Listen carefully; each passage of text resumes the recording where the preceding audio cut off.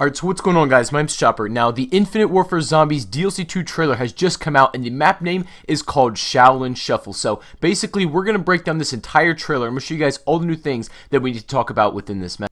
Now, if you guys are excited for this map and you find this video interesting, make sure you do drop a like. We're going to aim for 115 likes on this video, of course, and that would really mean a lot to me. But of course, like I said, the map name is going to be called Shaolin Shuffle, and this is going to be in the 70s in New York City. As we kind of predicted, we thought it was either going to be New York or Chicago, but it's now been confirmed that it's going to be New York City, and this is going to focus around a sort of kung fu theme. Now, as you guys can see right here, there is a brand new perk, but for the life of me, I cannot tell what that is. There's no words on it that I can read or anything like that. So if you guys have any ideas of what that could possibly be, or if you have like any sort of suggestions, let me know in the comment section down below what you guys think that new perk is, but we have never seen that before. So that's pretty cool to see they're adding something brand new. And then speaking of brand new things, looks like we have a new like boss battle like per every 5 rounds. And as you guys can tell right here, it looks like we have zombies that are red-eyed and on roller skates.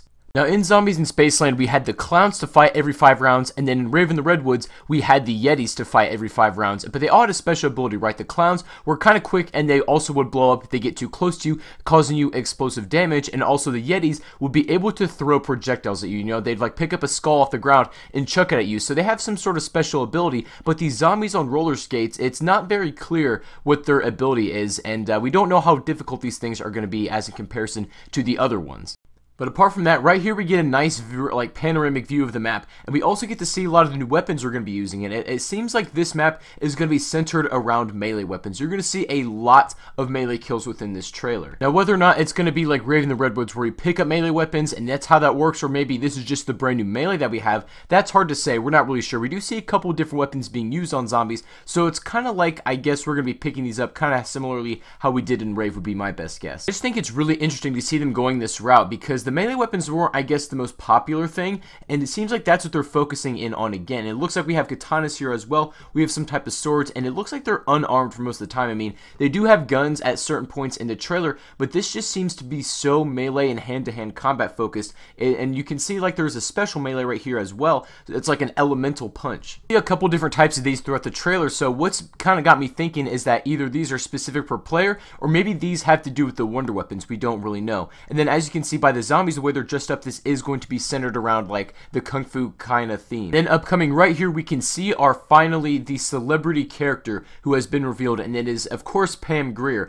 and she's going to be helping us out throughout this map, and we can see her a lot in combat with us. And I guess we have to go talk to her for wisdom and kind of get some guidance on the Easter egg, because I mean that's what happens throughout all the other maps, right? Zombies in Spaceland, we got to talk to David, and then in Raven the Redwoods, we had to talk to Kevin Smith a whole lot. So it looks like Pam Grier is going to be like our person of wisdom for this map. Now, something I didn't notice the first time, and you guys probably didn't either, but I think is definitely worth mentioning, is that right there you just saw the 3 characters walking towards Pam Grier, and then Andre's right here just kind of off doing his own thing wherever he is. I thought it was kind of strange how he wasn't with the original characters, and he's just kind of by himself. Do you think that means something, or are they just going for a cinematic shot? Let me know your thoughts about that in the comment section down below, because I did think that was quite strange. But here we go, we got some more of these elemental punches, it looks like, or some kind of wonder effect. These are most likely tied into like how you get the wonder weapons, and they're most likely upgradable, but I just think it's kind of weird how many melee weapons and like new stuff that we have in this. Like we just see a ninja star being thrown, and I think that's really, really cool. But what do you guys think about like it being centered around melee weapons? Because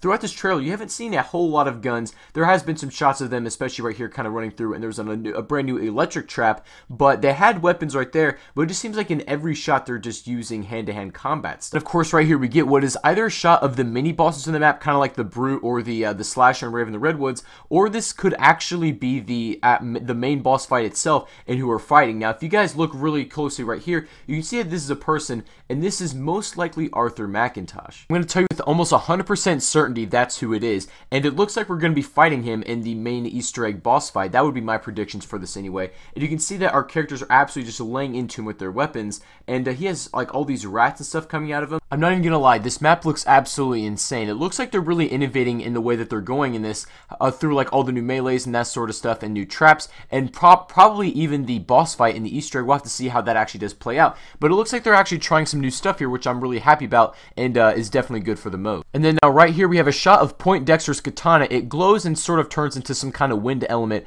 As you can see right here, it just absolutely pushes the zombie so far back, and I think that's cool, but I think that this focus on melee weapons is gonna either turn some people off or it's really gonna help them enjoy the map. And I don't know what side of the fence I'm on about that. It doesn't seem there's a huge emphasis on guns and ranged weapons and that sort of thing, and I'm honestly not really sure how I feel about that yet. I think melee weapons, if done correctly and they all have like a unique style and feel to it, I think it'd be very, very good for this map, but we'll kind of have to see how that plays out.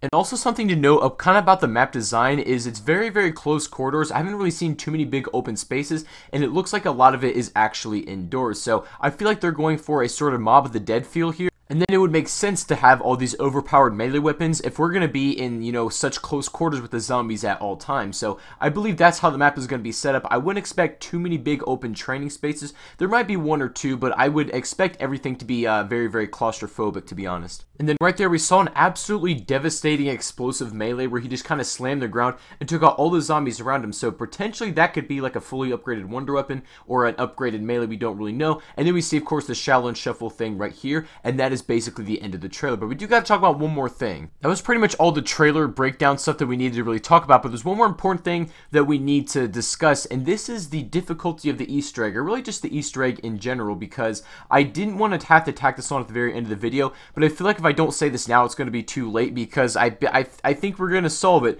as quickly as we did Rave in the Redwoods. This Easter egg, to be honest, I mean, like, I don't know anything about it. I mean, we can't really tell too much from the trailer, but it doesn't look like it's going to be very hard. We pretty much already know what to do in Infinte Warfare Zombies. Easter eggs is, you know, we kind of build something, or we go to 3 different locations and then talk to our celebrity character through each time, and then eventually they're going to give us to the boss fight. You know what I mean? Like, it's following the specific pattern, and I almost don't like that. The Easter eggs feel all too similar, and if this follows the same pattern, I don't want to jump into a brand new zombies map and already kind of know what to do for the Easter egg, right? Or already know what direction I should be going in. It should be one of those things where they're all completely different. You need to explore it for yourself and build it from the ground up. I just have this weird gut feeling that this map's Easter egg is going to be solved way too quickly. Maybe not as quickly as Rave was solved, but maybe in a similar style, or maybe just a couple hours later. Probably within the first 24, I would say, we're going to have Shaolin Shuffle already completed, but I don't know, guys. We'll have to see how that plays out. I'm a little bit concerned for that, but let me know what you guys are thinking about this in the comment section down below. There is the trailer breakdown for you guys, and also kind of like my opinions along with the Easter egg